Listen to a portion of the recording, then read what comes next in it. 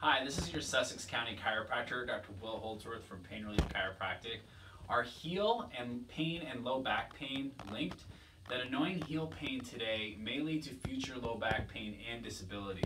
A recent study set out to compare the prevalence of low back pain among patients with and without heel pain and found those that with heel pain were more likely to have low back pain than participants without heel pain.